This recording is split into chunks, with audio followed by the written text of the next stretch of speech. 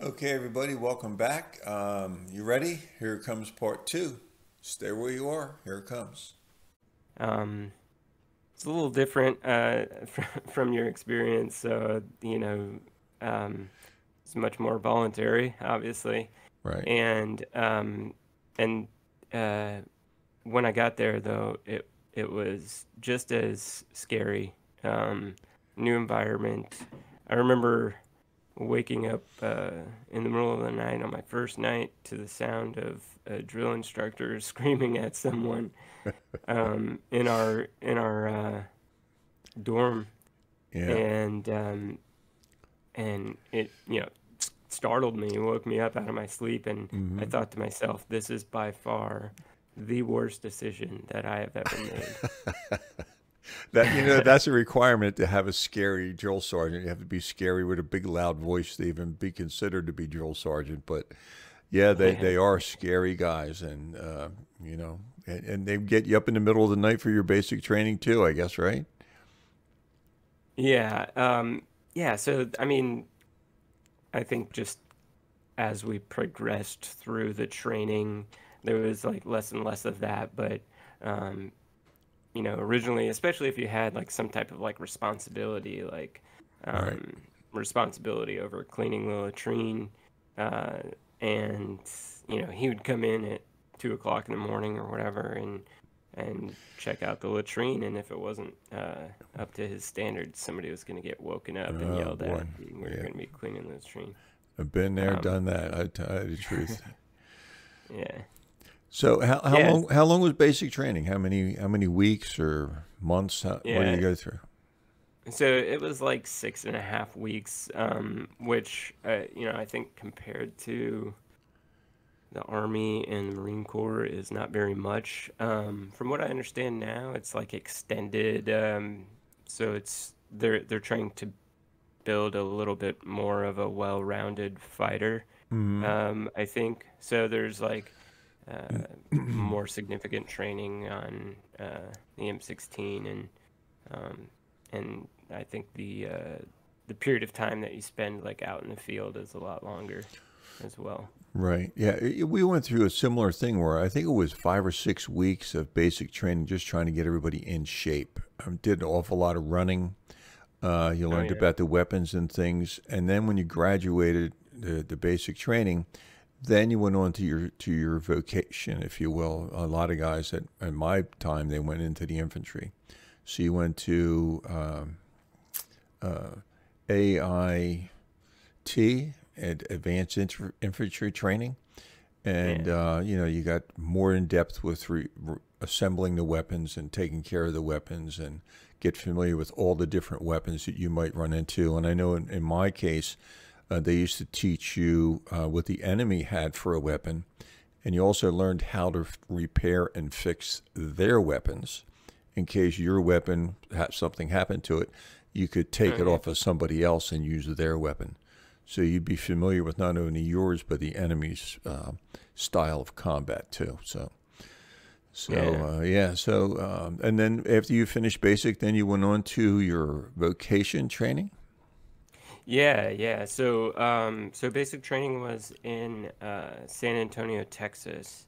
Mm-hmm. And after I graduated, hopped on a bus and we drove to San Angelo, Texas, which is basically the opposite side of Texas, West Texas, the desert.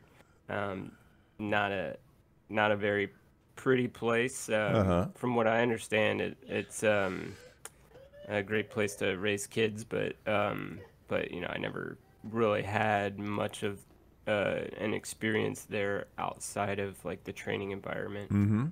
Um, and the training environment's kind of awful. So, so yeah. So I don't have like super fond memories of San Angelo, but I do remember it being like somewhat of a nice place given the circumstances. Right. Right. Yeah, so Intel training was interesting. The Air Force Base there is Goodfellow Air Force Base, and there wasn't a whole lot to it. There was no planes or anything. There wasn't. There was an old flight line that we used to PT, um, And every morning, we'd wake up in the dorms and march down to the schoolhouse and learn about imagery analysis, Mm-hmm. and how to identify. At that time, it was a lot of like equipment from the former Soviet Union, so aircraft, What? How to identify the silhouette and naval. stuff like that on the ground, or Yeah, uh, so if if image was like presented to us, we'd have to know that that's a MiG-15 or an wow. Su-27 or whatever it may be, or what kind of tank it was, and um, So also you like had to how be to able to identify. identify everything from like a silhouette or a photo or just any kind of a hint. You had to make a guess at it. Yeah, yeah. So, you ever gone on Google Maps and zoomed in to look at your house or something like that? Sure, sure. I think we all have done that. Yeah, so it's actually really, really similar. Um, the only difference would be that we would only look at things in black and white because uh, you know, color photographs are like susceptible to like camouflage or something like that. Mm-hmm. So Oh, okay. and then also we would look at like different types of imagery, radar imagery, and infrared as well. So you really had three. You had just the regular visual or regular black and white picture, and then you had like infrared, and that shows Yeah, heat. Is infrared the one that shows heat and cold? yeah, and yeah. So that's kind of like something that you'd want to use at nighttime when there's no light. So you can't use just like a regular visual camera. Mm-hmm. Um, So you just pick but up yeah, the things that are given, warm glow, or I guess the equipment gets hot from the sun, it takes longer to cool down than the ground itself. What did they teach you exactly. about that? Exact. Okay.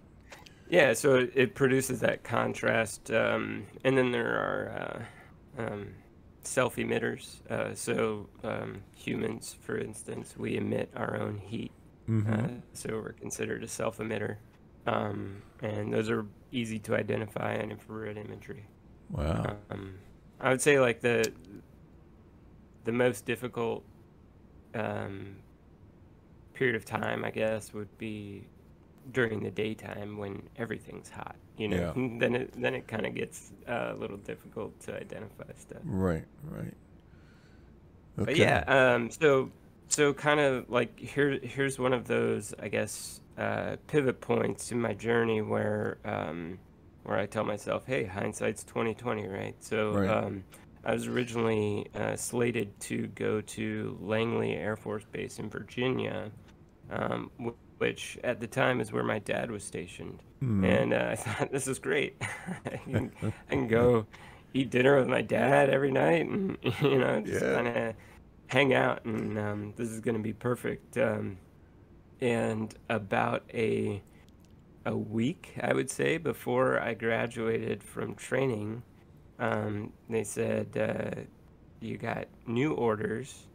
You're going to Nellis Air Force Base in Las Vegas, Nevada, and you're going to be a sensor operator for the Predator. Okay, we're going to take a break right now. Stay tuned. Don't forget to subscribe so you don't miss the next video. We're going to split them up, and don't forget to subscribe. We'll see you next time.